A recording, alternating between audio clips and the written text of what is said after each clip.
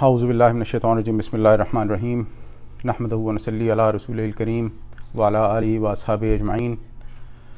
Rabbi shrah li sadri wa yassir li amri wahlul 'uqdatam min lisani yafqahu qawli waj'al li waziran min ahli. Ameen ya rabbil alameen. Dear brothers and sisters, assalamu alaikum wa rahmatullahi wa barakatuh. Alhamdulillah rabbil alameen. Allah Ta'ala has given us the opportunity to be alive for one more Juma in this pandemic what's going on. I recommend all of you to please take very good care of yourself. Allah Subhanahu wa Ta'ala make things easier for us, inshallah. Today I'm going to speak about our love towards Prophet Muhammad Sallallahu Alaihi Wasallam. Alhamdulillah, we are all Muslims, and we know that one of the very important part of our iman, of our faith, is that we should accept Prophet Muhammad Sallallahu Alaihi Wasallam as the last and final messenger of Allah Subhanahu wa Ta'ala. When we say last and final, last means there was a second last, there was a third last. It means there were prophets and messengers before Prophet Muhammad. So when we say last, automatically the other messengers, we do have faith and we do have iman on them. Second thing, when we say Prophet Muhammad Sallallahu Alaihi Wasallam is the last and final messenger, then we have to have that love. We have to have that obligation to obey his commands, whatever he has said. And third thing, dear brothers and sisters, which is very important for us, and this is where most of the problem, I wouldn't say problem, but this is where the most of the negligence is there in our society. See, nowadays, one of the very important parts, I would rephrase it, I would say nowadays, one of the very normal part of our life, what it has become is ibadat only. Okay, when I say ibadat only, I am referring to namaz, as-salah, I am referring to saum, I am referring to zakat, I am referring to hajj, charity, and all those kind of things. This is Alhamdulillah Rabbil Alameen. Most of the Muslims, they try to do their best when it comes to these things. They try to do the salah, alhamdulillah, they try their best to do 5 times and all those things. But one of the very big part of Prophet Muhammad Sallallahu Alaihi Wasallam teachings is missing. Now this is what we need to understand, that what is missing and how. Now see, when Prophet Muhammad Sallallahu Alaihi Wasallam came to this world and he was revealed the first wahi, and he went with that wahi to the kuffar and mushrikeen of Makkah. What did they say? What did they ask him? They said, I'm just summarizing the thing so I can highlight the points what I wanted to say. So the first thing they said to Prophet Muhammad Sallallahu Alaihi Wasallam, oh Muhammad Sallallahu Alaihi Wasallam, what are you saying? You are one of us. We have been praying to this, worshipping these gods, praying to them from generations, and suddenly you have come with this new message of Islam. What is Islam? And when Prophet Muhammad Sallallahu Alaihi Wasallam, he presented Islam to them. So dear brothers and sisters, I would like to raise a question over here. Did they had any problem with that? They did not. You're right. Thank you very much. They did not had any problem with Islam. Why? Because they were doing the tawaf of Kaaba anyway. They were doing the charity anyway. They were giving, as I've said, zakat. They were fasting in their own way anyway. So what was the problem?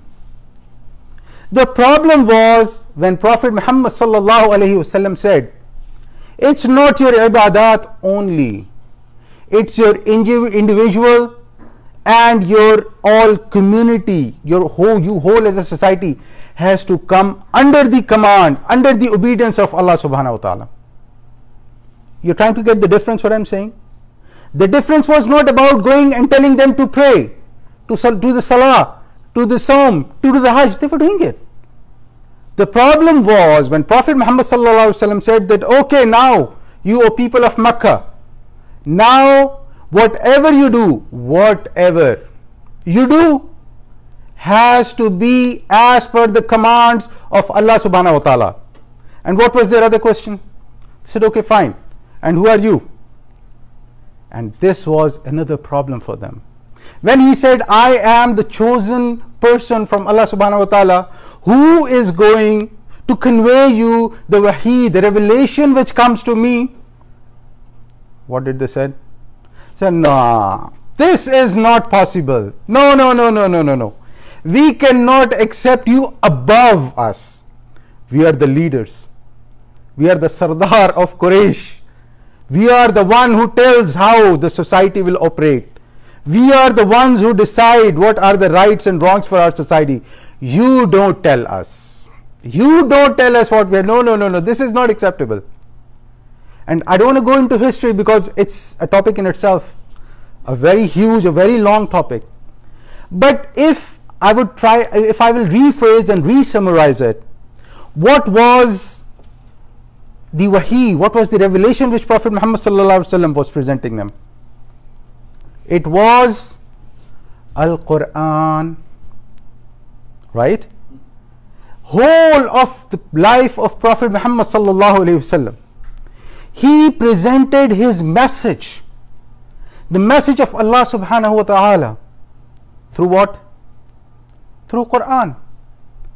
He used to call people towards Allah through Quran. He used to resolve the problems of people through Quran. He used to tell people what is right and wrong through Quran. He used to teach people how to read, recite, understand and live their life according to the wahi, according to the commandments of Allah subhanahu wa ta'ala, which are revealed in Al-Quran. And this is what I would like to highlight, my dear brothers and sisters, that unfortunately a very sad truth, a very bitter truth of our society nowadays is that we are trying our best to be very good at salah, at saum, at zakat. Maybe if we'll have a chance, we'll do 3, 4, 5 hajj. Alhamdulillah Rabbil Alameen. May Allah subhanahu wa ta'ala accept that. May Allah subhanahu wa ta'ala accept our efforts in that. But on the other part, ask yourselves on the other part, when it comes to Al-Quran, the message which was revealed to Prophet Muhammad sallallahu alaihi wasallam, the message which he took towards the humanity, which he took towards all the world, which he presented to everyone, what was it? It was Quran. And what is our attitude towards Quran? What do we do for ourselves to learn, to understand, to know the importance? See, if I'll ask you right now, what do we believe about Quran? We will say we all have Iman. We all believe that Quran is the word of God which was revealed to Prophet Muhammad sallallahu alaihi wasallam. It is safe, preserved, authenticated, everything. Excellent. Alhamdulillah Rabbil Alameen. We all know that. But brothers and sisters, the important question is, in spite of believing all these things, what do we know about Quran? What have we done for ourselves to get related to Quran? What? And right now, see, when sometimes, I've been to like universities and given the lectures, not here, back in home, and there are like maybe 400, 300 people, and I would ask, okay, how many people have read so and so book? Any book, I don't want to say the name. So lots of hands will be raised. Yes, yes. Now I'll say, excellent. Now how many people over here also? This is the question. I don't need an answer, but if I'll ask right now, how many people of us have finished the Quran in this past Ramadan? Reading, reciting. Most of us will raise the hand and say, yes, I did. Alhamdulillah. Maybe twice or maybe thrice. Inshallah.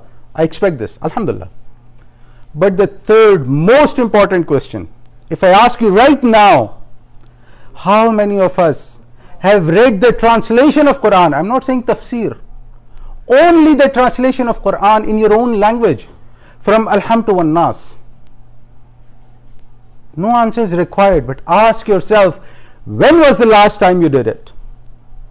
That you sat with the Quran, with the translation, you opened, and that wahi, that message which was revealed to that prophet, which we believe, we have a part of our faith that is the last messenger, and we believe that this wahi was revealed to him and we love him.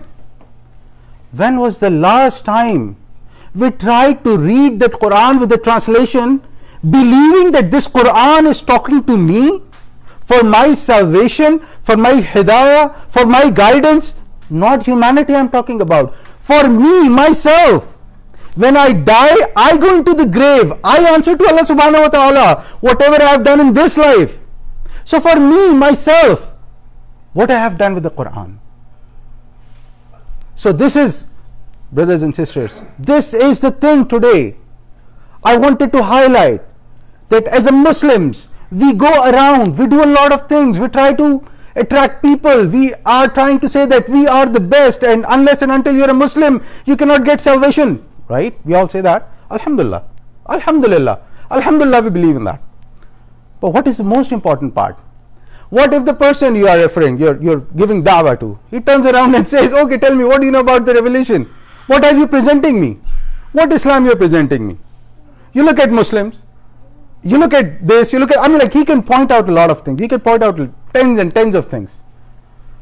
So what do we present to him? Same what Prophet Muhammad, as a Muslim, what do we owe to Quran? I will try to tell you in small points, because these points are lectures in itself. If we try to discuss each and every point, it'd be a lecture in itself. So the very first thing is, okay, now one more thing, what I'm presenting over here is, it's not me. I'm not the one who has compiled it. I mean, who has made it, sorry. I've just compiled it. I've just taken it from different ulamas, and whatever I'm trying to tell you here is all muttafiqun alayh between ulama. There is nothing which people disagree with. So the very first thing about our iman, about the Quran, is our iman, and and what kind of attitude of reverence we have towards it. As we say, iman and ta'zeem. See, Iman, if we start talking about Iman, it's a huge subject. It's a series of lectures in itself. But dear brothers and sisters, look into yourself. Question yourself. When was the last time you tried to know, or you tried to study, educate yourself, not your children? Yeah, that's another problem in this country. You send your children to Sunday schools, you want them to learn everything, and to yourself, Allah is Ghafoorur Rahim. This is a big problem. Anyhow, coming back, when was the last time we tried to learn Iman from Quran? I myself, when was the last time I did it? When was the last time I tried to learn that what attitude should I have towards Quran? What should I do?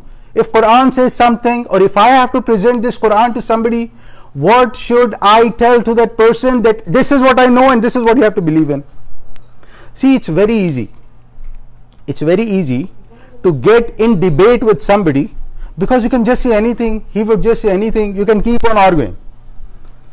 But the most difficult thing is to get yourself educated about something you are born with. Most of us, we are born in this world in a Muslim family. Most of us. And we think I don't know why, but in some way, we have a belief that because we are born in a Muslim family, so the understanding of Islam and understanding of Iman and understanding of prophethood, it's all revealed to us, probably because my mother fed me and she was a Muslim. No, this is not the way. You look at Sahaba radiyallahu anhum. They went to Prophet Muhammad sallallahu alaihi wasallam for each and everything. They asked him details. They asked him a lot of questions. They asked him about Islam, Quran, Iman. Now, when was the last time me and you as a Muslim questioned our Iman, questioned our Islam, questioned our Iman about the book, Al-Quran, which was revealed to Prophet Muhammad sallallahu alaihi wasallam? When was the last time we did that? Second thing, practical life. As we say, recitation. And tartil. Tartil is another word which has come into Quran. When we say tartil, it means slow and thoughtful reading of the Quran with proper pronunciations. And what is the first thing we need for that? Is tajweed. Again, dear brothers and sisters, maybe I learned tajweed 20 years ago when my father was alive, or maybe 30 years ago when my grandfather was there. He used to send me to one of the qari and I learned that. Excellent. Now, do you still know how to read that? Second thing, let's say for some reason you couldn't learn that. What is stopping you now from learning it? if you believe that you're a Muslim and you have love for Prophet Muhammad sallallahu alaihi wasallam, and you believe that whatever you are doing for the sake of Islam, the part of that love which you have towards Prophet is there. So this book which was given to Prophet Muhammad sallallahu alaihi wasallam for the tajweed, what we are doing for ourselves. All Islam, all Iman, when it comes to these things, is for our children. Is for our children. This is what I have seen. You know, they would masters maybe. And what kind of service we want from him? To teach our children, 5-6-year-old. And what do we learn from him? How much you are going to charge us? Is this what kind of attitude we should have towards Quran? Second thing in this tilawah, daily recitation. I'm pretty sure most of the people, inshallah, would be doing it, but how many of us are understanding?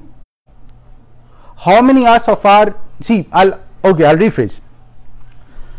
For every word of Quran, you get 10 ajr. We all know that, right? You say alif, lam, mim. It's not one word, but it's alif and lam and mim. 30. Excellent. Superb. Nowhere in Quran it's mentioned this Quran has come down to give you reward of 10 ajr per word. Subparts, these are all overtimes. These are all extra ajr we get when we read Quran. But unfortunately now it has changed other way around. Why do you read Quran? Oh, I read one page. There are 1000 words. Multiply by 10. 1500 words. Multiply by 10. And then what happens? When you read Quran, you go out. What is your understanding about Quran? Nothing. What is your understanding about good and bad? Nothing. What is your responsibility as a good Muslim towards society? Nothing. Why? Because tajweed is for my children. Understanding is for my children. And what is for me? For me, Allah is Ghafoor Rahim. I know it might sound very bitter, but you look around yourself and see what I'm saying is right or wrong. You look around yourself, people would say, okay, no, let's leave it up to here. I don't want to go into detail. It's there are a lot of things. And one more thing about it, how much time we are putting to learn the Quran, memorize the Quran. This is a part where most of the people would say, you know what, I have my mobile, I'll just take it out and I'll read from it. So brothers and sisters, we have to commit ourselves to learn the Quran as much. I'm not going into details again because there are a lot of fadail, hadith about it. Coming to the next thing, third point, tazakkur, tadhakkur and tadabbur about Quran. Tadakkur means understanding, as I've already mentioned, and tadabbur means that you try to understand Quran spiritually as per your understanding. How many times we open Quran and we try to see what Allah subhanahu wa ta'ala is saying without learning and understanding, we just reject things. Saying it's 1400 years old, it may not be applicable now. So we need a new version. Okay, even if you need a new version, you still need to understand the old version. You still need to understand the basics, the fundamentals. And Islamic fundamentals comes from Quran.